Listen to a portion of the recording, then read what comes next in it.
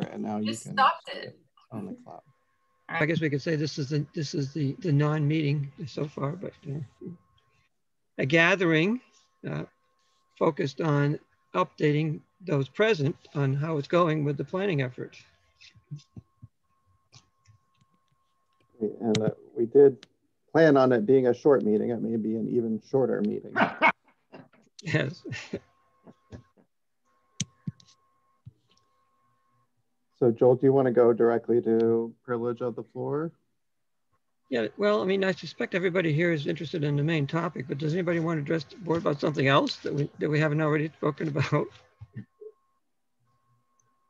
There's no board to address anyway. I actually just pass on a thank you, although he's not here. I started hearing some chainsaw noises yesterday, maybe even Saturday. I thought it was an insect at first, but then I went outside. And today I began hearing heavy equipment noises as well. And I gave Steve Courtwright a call and just to ask if he knew of any logging in the area. And I got to tell you, within an hour, he was on site. He had found out who was doing it. It was my neighbor. Distances along here, I thought it was far away, but it was my neighbor. And he was basically just getting rid of ashtrays. And so it was perfectly innocent. But Steve was right on top of it instantly. Yeah, wow. That's a good sign. We just got texted by Matt saying he forgot. He'll be here in about 5 minutes.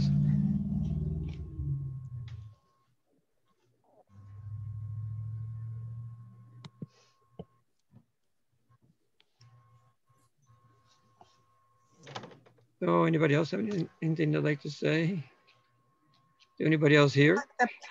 The plant sale or the plant exchange had a record number of people in attendance this year. So yeah, it was phenomenal.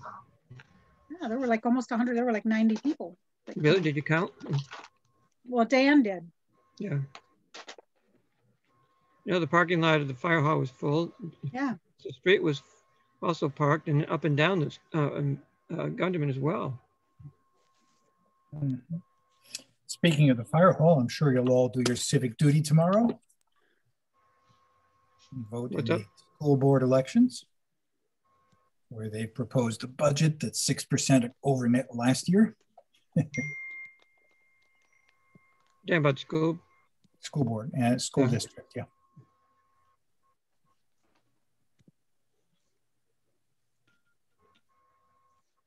Is the Ithaca City School District different than the other school districts, or are they all tomorrow? They're all tomorrow. It's by law. You haven't heard a word about Newfield. 1.1%. Did you get a mailing? Did you get a mailing, Bruce? Yeah, and well, that night I went and actually looked it up. Huh. I was looking for something else and I stumbled into it. That's how these things usually work. Yeah.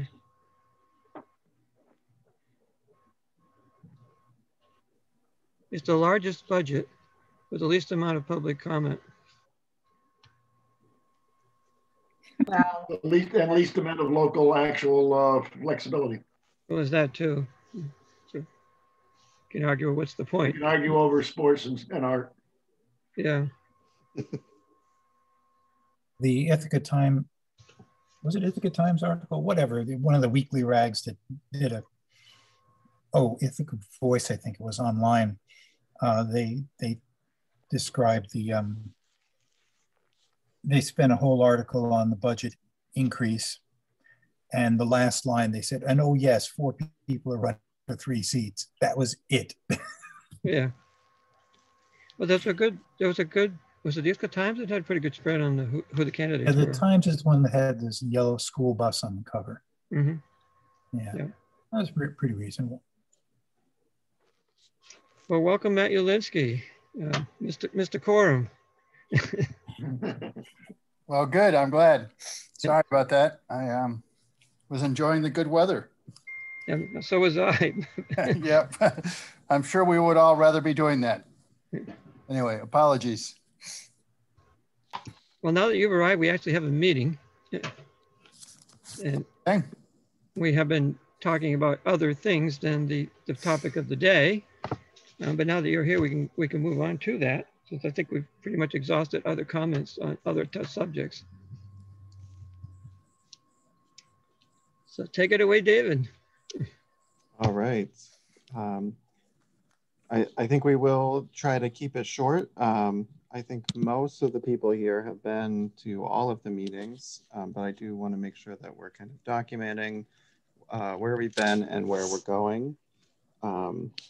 As of today, we are more than halfway through May, and the months of May and June are the months that we're working out the details of the various zones. So in the most recent meetings, what we've been working through with the Hamlet group is reviewing kind of a full draft of zone parameters, and those were attached to the agenda and in the folder on Only Office. And the goal there, where we've started, and we really haven't done a lot of editing of it yet. I expect we'll do more in the next 3 meetings. But where we started with there is making it as easy to build in the Hamlet as possible, while keeping some controls to make sure that development that happens is people-friendly, walkable focused,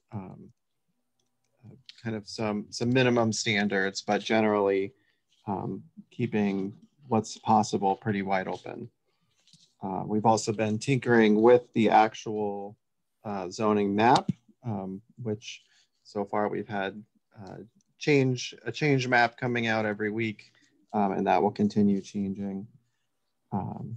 And that map was the last map was included in the agenda as well. But I have it on my screen and can share if we want to talk about it. But it's basically already obsolete because each meeting we review the map and come away with changes. So I expect a new draft will be coming out by Wednesday in anticipation of our next meeting with the conservation group. But it may be useful, particularly for Matt and for Bruce, to review, this is a little slow, to review the zones that we have and where we're at with those. So I'm going to try to readjust my screen here a little bit and we can look at the list of zones. So I've got a list here from the least restrictive and highest density to the most restrictive and lowest density, starting with the Hamlet core, where we've really delineated in both of the hamlets where the center of activity should be in the Hamlet core has the most allowed, including having some housing and a small amount of commercial development in very small buildings allowed by right without additional review. In the Hamlet neighborhood, there's less commercial allowed. The commercial that is allowed is required to be smaller and has additional review.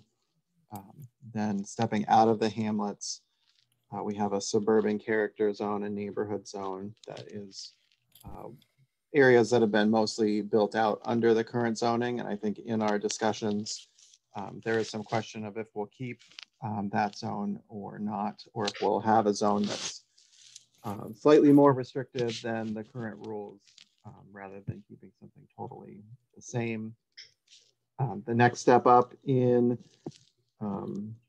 restrictiveness is the rural character 2. So this zone, we were talking about a 10-acre minimum lot size, enabling some more clustering than we currently have. And then when you step up to the rural character 1, this zone has more steep slopes, more parcels that are in UNAs, other environmental features that are important to conserve. So in addition to a larger lot size, we're also talking about site plan review for most buildings and other controls on what's allowed there. So both of those zones, we're trying to keep the lots larger than they've been in the past. And then the difference there is how much. David, are we really talking lot size or just average density? Average density. which, you know, does have an effect on that. It's the clustering that allows the lot sizes to be smaller if you cluster them. And then in the high priority preservation zone, we were talking not just average density, but actually limiting a minimum lot size of 25 acres. And this zone, can you explain the difference between average density and lot size? Yeah, so currently the way the zoning works for the low density residential is that there's a 5 acre average density minimum and a 2 acre minimum lot size.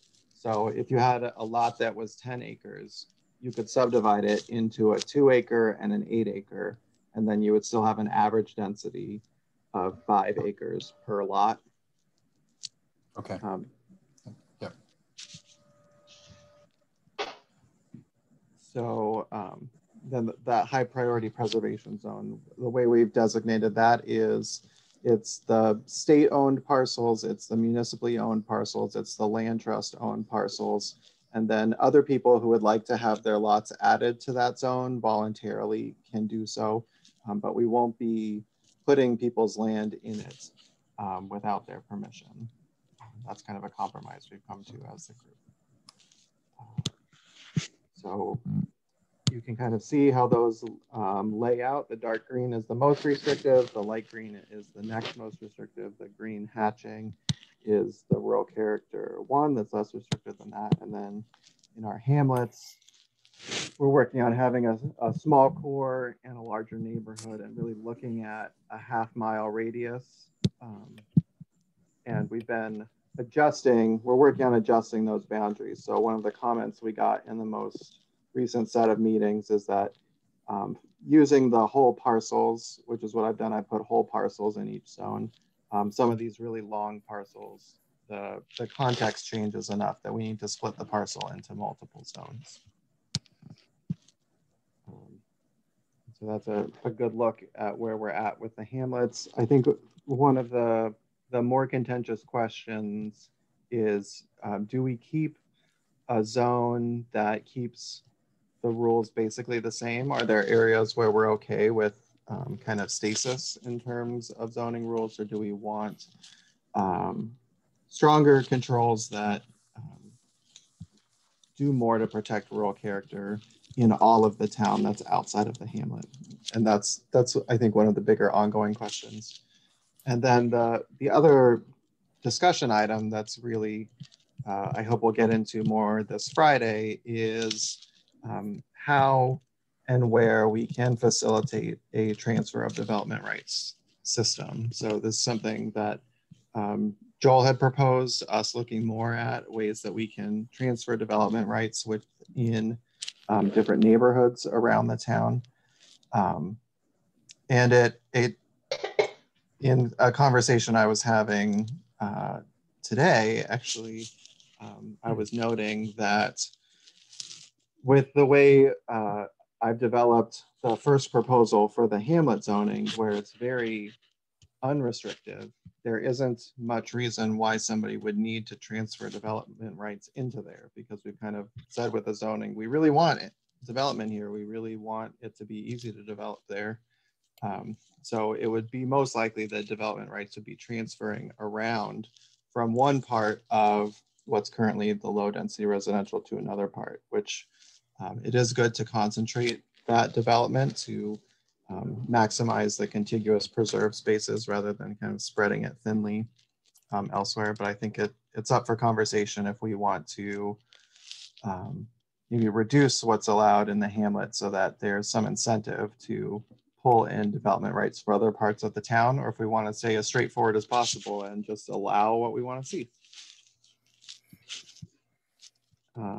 And so for this Friday and then several weeks following, we'll be continuing working through modified versions of the zoning to bring a complete version to the town board in early July. Does anybody have questions about that broad overview? I do, but my dogs are howling, so you'll have to wait a little. You want to put it in the chat, Matt?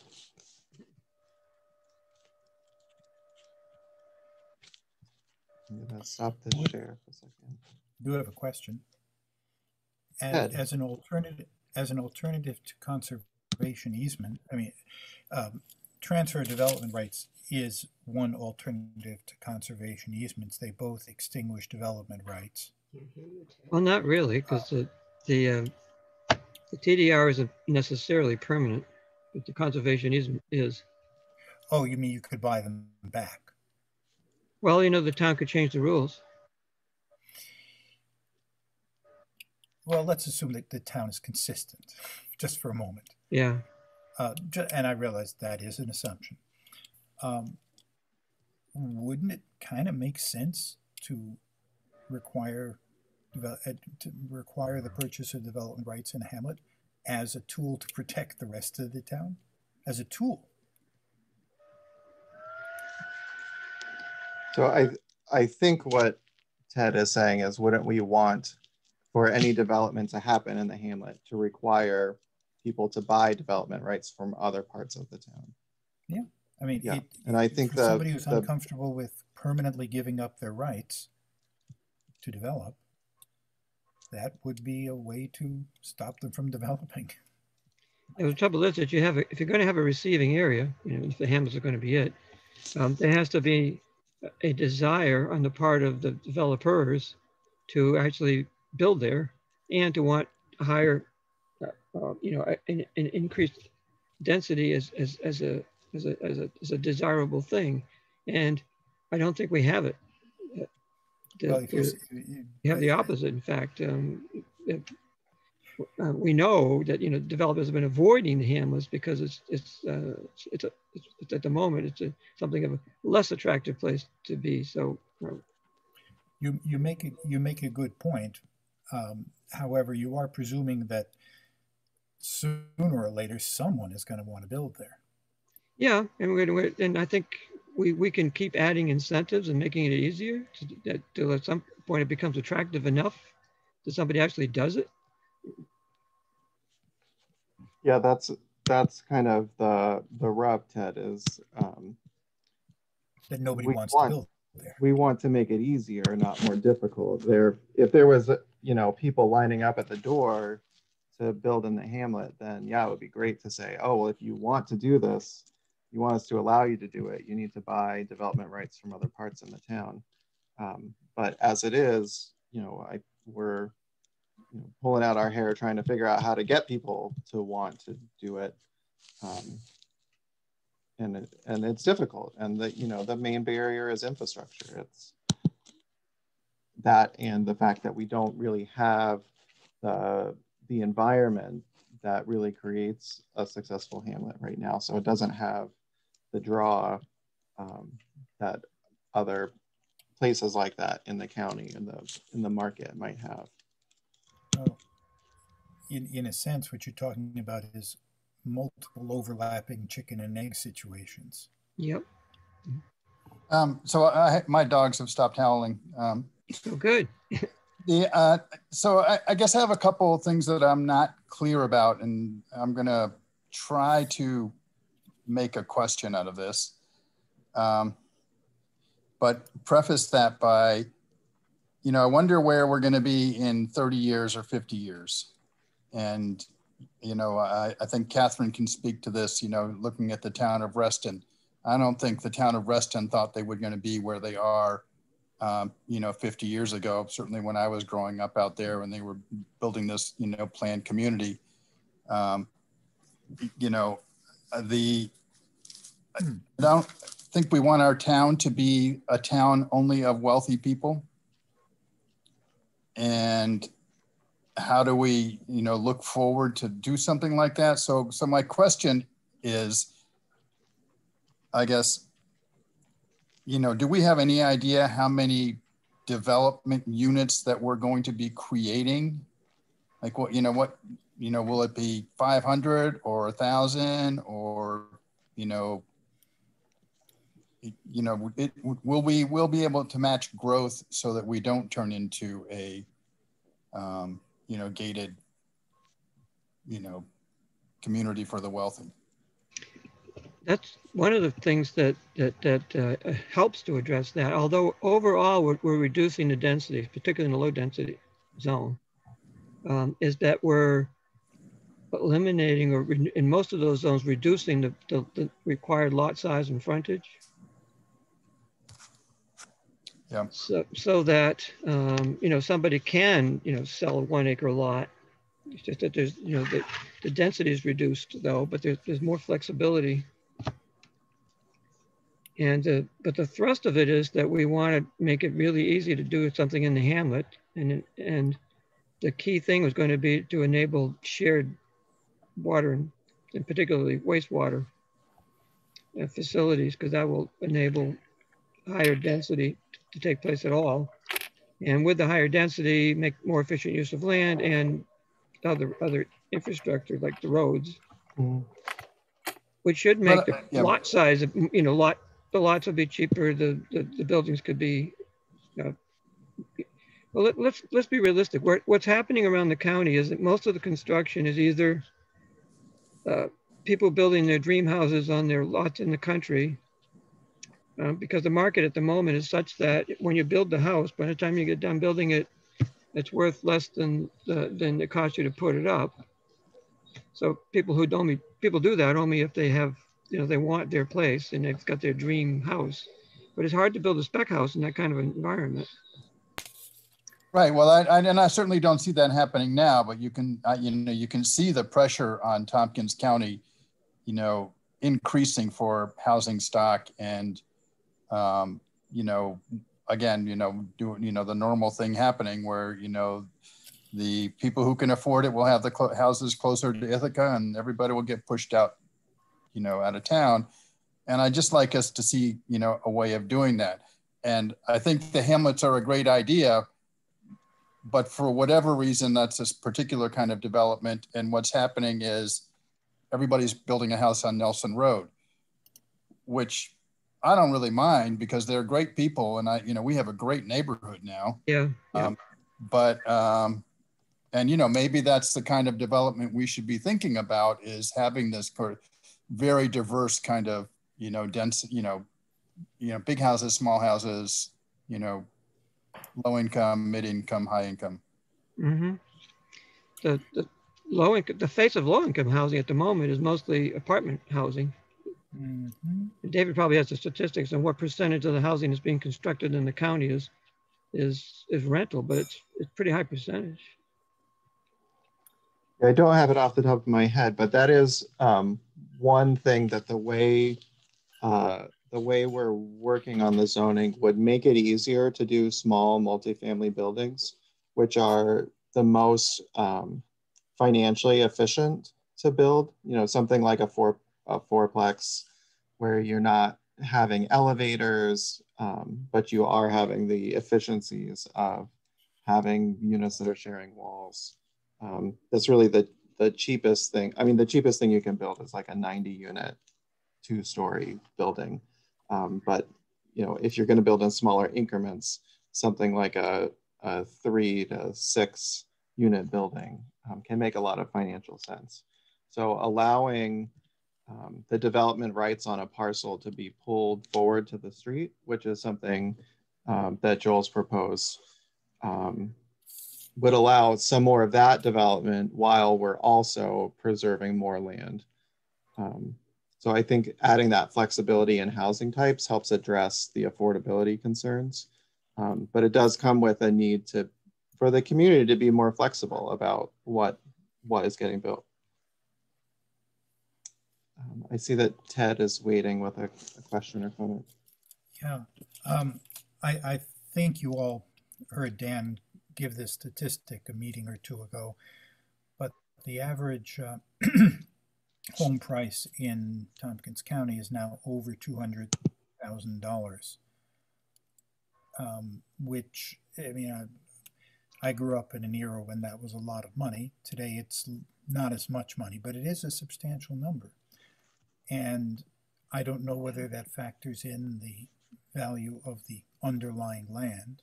I suppose it's included, but once again, it does. And I'm sure all of you have also heard the various cries of pain from people who are finding that single acres are now going for $4,000, $6,000, $8,000 or more dollars, up to $20,000, I think, at the corner of King and Sandbank. And that sort of speaks to how easy it would be for a low-income family to be able to purchase their own house. So I'll definitely agree with the concept that multi-family houses are going to be the way to go for low-income people. Another update that I wanted to share, I shared this with the Hamlet group last week, but we just found out that the town did get the additional $30,000 grant that we went after for the Hamlet study. So that will allow us to do some deeper study on infrastructure and how we can support additional density in the Hamlet, because I know that has been one of the biggest barriers. I spent some time talking to INHS about, their projects in Trumansburg and some of the other more rural projects that they've done. And they said that when they've looked at Danby, that's really been the thing that stood in the way, is that it just is hard to come in with the infrastructure that you need on a single lot when there's nothing here to help. So I think that's useful. So that's a big plus, because I mean the $10,000 just wasn't enough to do anything with any kind of depth on addressing the issue. Yeah, who was the jerk at the can? Well, that was me. Just so we're clear. Well, it was all well intentioned, and I'm glad we got the extra money. I think that's great. I like this idea of the multi, housing kind of thing, and would be great if we could figure out how to protect some property just as we're protecting the rural character property for that kind of development, out here. I mean, what a great place for somebody to live, but let's make it affordable for them. Mm-hmm. Yeah, and another part of making it more affordable to do that kind of development is having a streamlined process, because I think Danby's well known for having a pretty difficult process, and I think making it clear, that there's, first of all, one of the things I've suggested is that we treat 1 to 4 units the same, that we treat 4 units the same way we treat one unit. And part of the impetus behind that, for those who haven't heard already, is that that's the way the federally backed mortgages treat homes. So if you're getting a Fannie Mae or a VA loan or other federally backed mortgages, it's the same loan product for 1 to 4 units. And that's something that a lot of municipalities are taking on. So I hope that will help that, and just being clear about how you do that and having a smooth process, I think, is helpful. David, your comment about Danby being known for slow, mm-hmm. All this very subjective observation, but when someone submits a complete application, they basically, for a single family thing, a single subdivision, it basically just flies through the planning board. That's historically true. It's slower here than it is most places, because most places the planner would just sign off on that, and they wouldn't go to a meeting at all. Well, as you know, we've been through that. Yeah. And it was judged to be not in the best interest to do it that way. Well, I don't know. And, I could see that we would have a reputation as being difficult too, because, our zoning doesn't match our intentions. And so, that's always a clash here. And so if he's coming to town to develop something, even though the zoning says it's okay, the intentions are different, and they're going to get trouble. Right, because when somebody proposes something, they get jumped all over because it's not what we want. Yeah. They get jumped on, but in the end, they get it. because that's what the zoning. Well, because they're entitled, right? So yeah. Right. So that doesn't slow it down. That just makes it painful. But hey, Well, it slows it down and makes it painful. Yeah, I would argue it does slow it down because, you know, then it gets thrown around between, you know, boards and and it scares people off from how I ended up on one. Yeah. When an application is complete, the planning board has 62 days to finish. On the other hand, when I hear news reports about the planning boards down in the city, it can go on for months and months and months and months and years. That's a little confusing. The 62 days is how long you have after you close a public hearing to give an answer on a subdivision. On site plan review, they can keep a public hearing open longer. So the process can be long. A public hearing has to be scheduled within 62 days of getting a complete application. The public hearing for some things can be open as long as 120 days. And once it's closed, then you have to give an answer within 62 days. Right, so it can be quite a long process. We're kind of getting off topic here. Yeah. Let's see if we can stay on topic and talk about the maps and things. You know, I'm what you've shown today, I'm really happy to see. I mean, it looks like a lot of hard work has gone into looking at the town, and you know, I think it's really great. Has the CAC done a natural inventory overlay on this too? I don't think they have. The layers from the NRI were kind of used to guide, for example, the difference between rural character 1 and rural character 2. So those layers of steep slopes and habitat connectivity and what are we calling them? Not critical environmental areas, the UNAs, the unique natural areas. Those all went into defining the differences between those zones. The CAC hasn't formally taken this up yet, and mostly because it's still very much in draft. And if you dig into it deeper, you'll notice, you know, it's a draft. It's rough. There's still some places where you might think, does that zone really make sense there? Because there's a combination of things being derived algorithmically and then gone over for, you know, truth checking. And there's a lot of parcels in the town. And I think before I published the first map, I hadn't really looked at every single one of them. So no, that's fine. Yeah, that's a bit of the meeting process and some of the stuff that we're going through. Okay. You mentioned steep slopes in passing.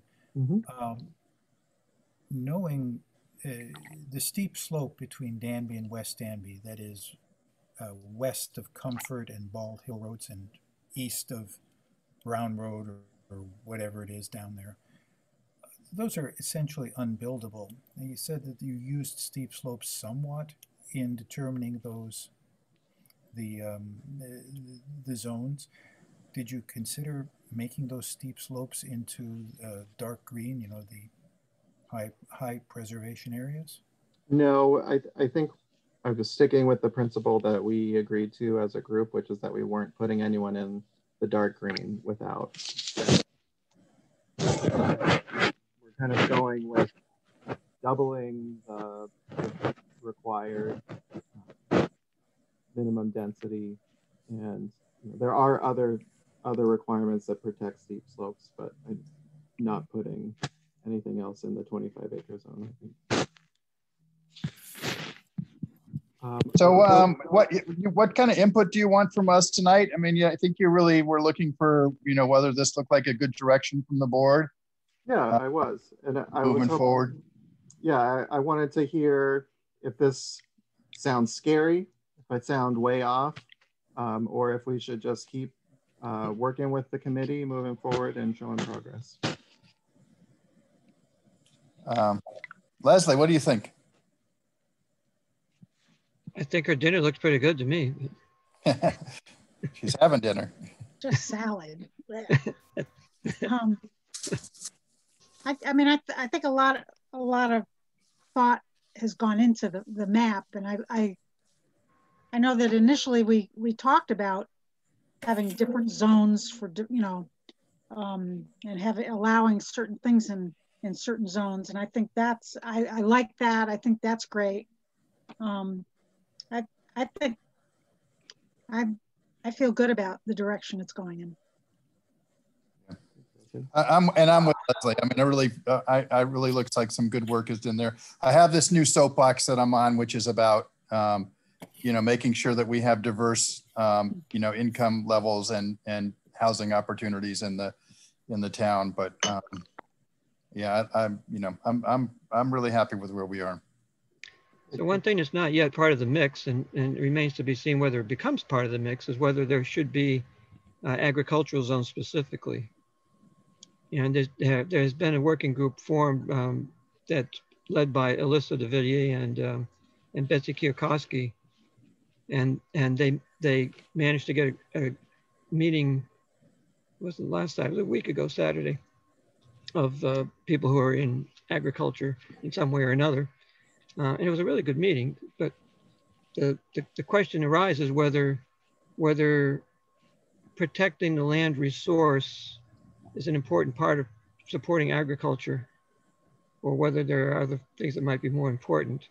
That meeting talked about the importance of value added in order for agriculture to be viable, and the processing facilities are an important part of that, and making it possible for the agriculture people who are interested in agriculture to site those processing facilities somewhere in Danby is part of the equation that needs to be thought about. So, it could be that could be connected to, the agricultural zoning. So the kind of processing facilities we're talking about, which is, the ability to make things out of wool or out of milk or out of, nuts, or there are a variety of things that could develop. And that interfaces with a concern that I have about our ability to accommodate business altogether, and where it's most appropriate that we locate it. Because right now we do home occupations really well, and we don't do much of anything else very well. So we've talked about what kind of businesses are appropriate in the hamlet.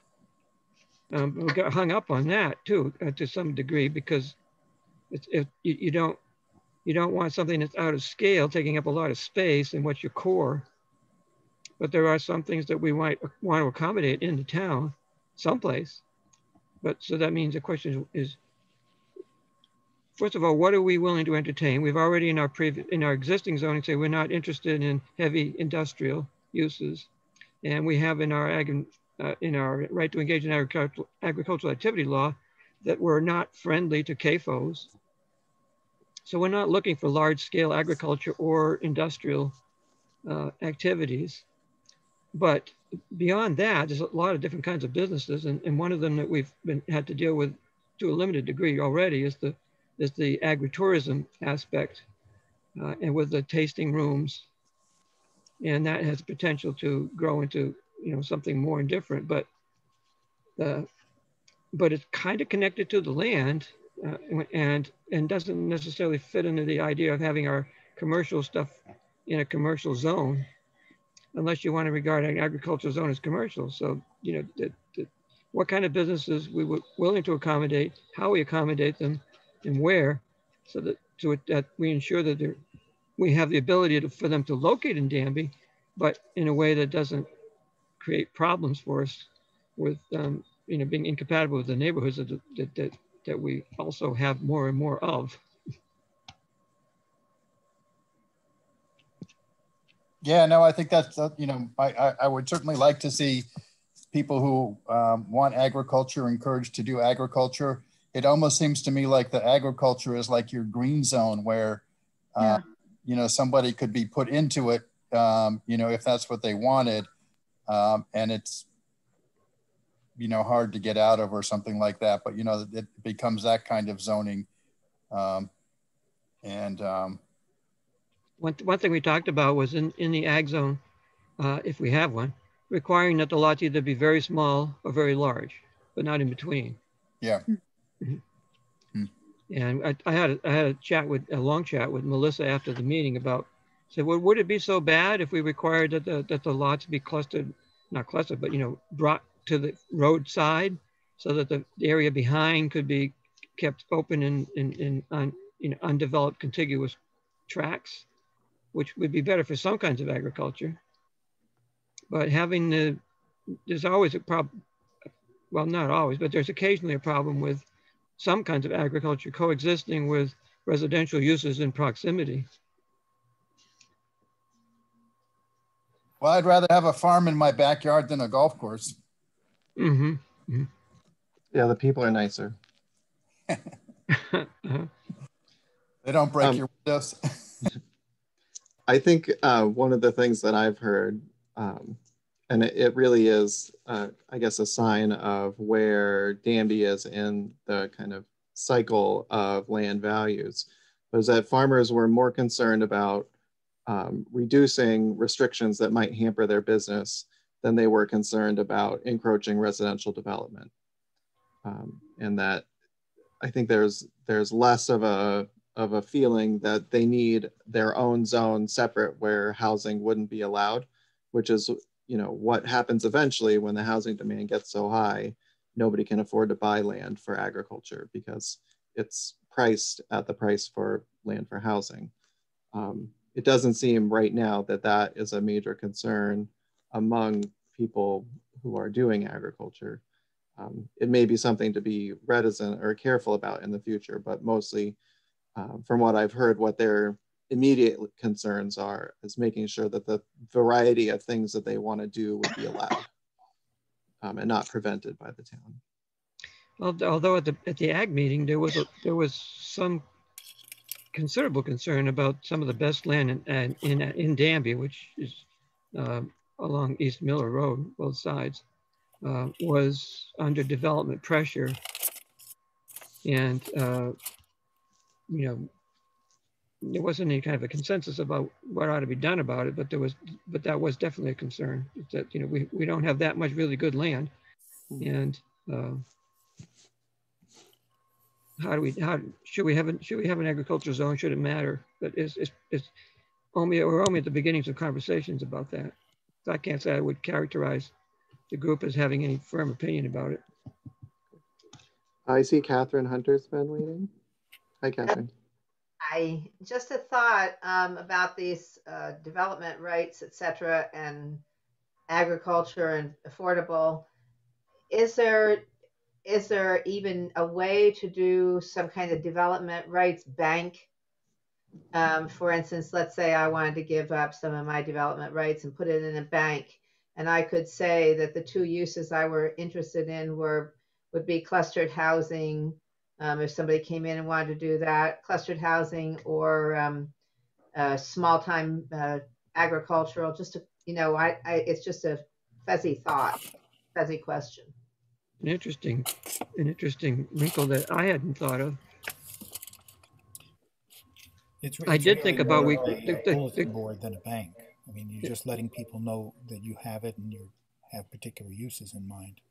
Yeah, I mean, I did think about the town could play a broker's role in having a pool, if you will, of available development rights where people are willing to sell them and associated what they're willing to sell them for. So there's somebody wants to acquire development rights, they can go to that. They could either approach their neighbors directly and see what they're willing to sell them for, or they can go to the pool, or both. And that's not what I was asking. That's selling my rights. Instead of doing a conservation easement, if I wanted to put my development quote rights into some kind of conservation easement pool. I mean, I know it's kind of a kooky idea, but it's not, it might be something that could, back to your brokering idea, but not that I necessarily want to sell those rights, but I might be willing to give up some of those rights to something specific like the agriculture or like the affordable or the clustered. Well, that's an interesting thought. Basically, you'd be willing to to sell them cheaply, so to speak, to allow somebody else to well, what would it do though? Because when you're selling development rights, somebody else is buying, and what they're trying to do is to increase the density of whatever they want to do on the property that they're acquiring. Yeah, I think that makes sense in the case of housing, that you could donate, you know, say you have 20 acres and we're at 10-acre average zoning, you could donate one development right so that someone who is building affordable housing could build one more unit than the town would otherwise allow. And that would extinguish your development right on your property and transfer it to them. Yeah. It wouldn't really work with agriculture because there's an unlimited right to do agriculture. So they don't need that from you. But for something like affordable housing, I think that would be possible. Yeah, and it would be something that maybe to go into the conservation easement idea instead of doing the.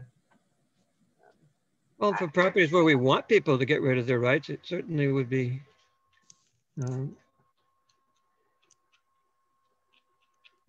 We can encourage people to sell them to people who want to acquire them. I don't want to go off the topic too much. I was just trying to stay on where we were talking about the hamlet idea that we've been talking about, and how the affordable housing, and the idea that Matt was saying about how do we keep the town from becoming ripe, and that the real issue with Reston is huge, and every time, the last time I brought this up, I got hosed for it. But the issue is we don't know what's going to happen in, as Matt said, 20 or 30 years, right, when kind of big development people come in. And I've gotten more things recently. They are fighting tooth and nail to try and keep those open, just the golf courses. I mean, you trying to, and now the tactic is people are coming in and saying, well, the trees that are in the golf course are inviting invasives and they're going to rot and they're causing this. So these developing people have all kinds of tactics. So anything that, you know, we don't see that here, but that's the 20 right. idea. Yeah. It doesn't happen. We don't need a hamlet tomorrow. It would be fine if we had one, but we want the ability to have the hamlet for a long term, whenever the person's ready. Mm-hmm. Is that what you mean? Yeah. Bruce?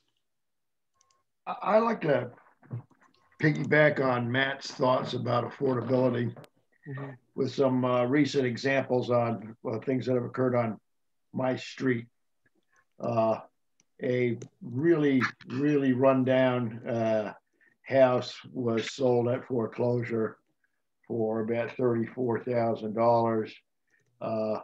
They put a fair amount of lipstick on that, but it wasn't really a rebuild, and they did nothing with the septic or foundation, and turned around and sold it for over $230,000. Who I think is the lady that's the head of Tiger County's cooperative extension. My other neighbor bought their place in the early 2000s for $75,000. They're going to relocate to Texas now. They've talked to a real estate agent, and that's going to go on the market at $315,000. Really? And the neighbors are thinking, one of my other neighbors is thinking that it might be a good investment property. There's no way anyone can pay $315,000 for it if they're just going to live there. But they think they can justify it by having it on Airbnb. So the idea that they can generate that much more income with short-term rentals over regular has driven it up. Roy Castelline's old house on Brown Road is empty. It's owned by Shane Spencer. Again, a local fellow was looking around trying to find a rent here where his family's lived in the hamlet his whole life. He went and talked to Shane. Shane said, I could rent it for maybe $16 a year, but I can get $65 for it on Airbnb. So he's talking about that some of our housing stock is being diverted. And these are modest places in my estimation. And there's a lot where a house burned on Maple Avenue, which is 2 acres. It's on municipal water. Apparently it has a couple of wells on it, but they're West Danby wells, so they're not reliable, no septic. The person that bought it paid $25,000 for it, which was astounding in 2013. The relationship between the two people that were going to build there has deteriorated, and the lot's got to go up for sale. We're still trying to figure out. The same young man who's been trying to find a place to rent is going to attempt to buy this 2 acres. The price has still yet to be established, but what Matt's concern seems awfully close to home and very immediate right here in our neighborhood. Yep. Yeah, and if when houses start selling for $200,000 plus, it drives the value of everything else around it. Especially what they are, you know. Yeah. So one interesting thing that's happening here is that the cost of the existing housing is rising rapidly, and it's approaching the point where it's getting to be almost what it costs to build. So there will come a tipping point where the value of the existing buildings is more than it costs to build a new one, and Joel, changes the dynamic completely. Wendy's house up at the end, you know, again, another Casterline Sun house at the end of Maple Ave. Yeah. Just where the pavement is. That sold for $210,000, and that's a cracker box. Mm-hmm. Mm-hmm. Yeah, right now we have the cost of construction sitting between $250 and $300 a square foot around the county. So, you know, we're still, even with the prices of the used inventory going up dramatically, it's still significantly cheaper to buy something that exists than to build something new. Right, but people of modest income or young people just getting started are at a significant disadvantage. It's basically priced out altogether. Yeah. Well, you know, I've shared with some of the people around town. I'm house shopping now.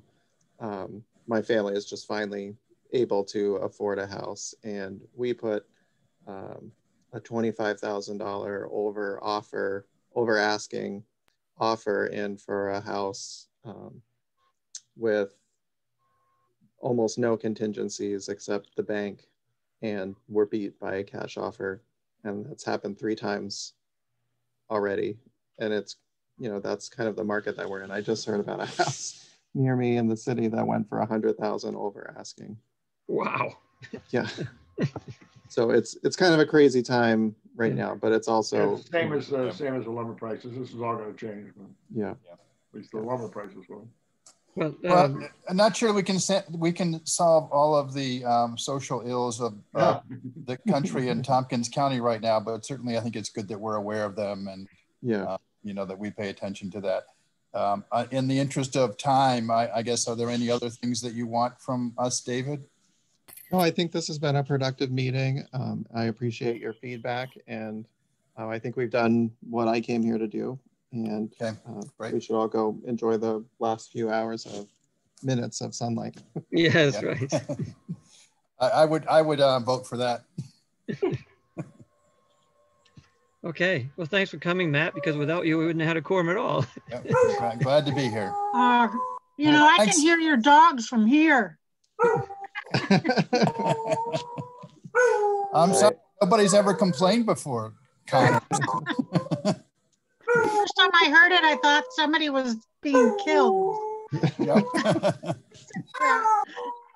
The poor dogs. Just the 8 dogs. Yes, they're being killed. So anyway, all right. Okay. Janice, thanks for texting me. Otherwise, I would have forgotten completely. All right.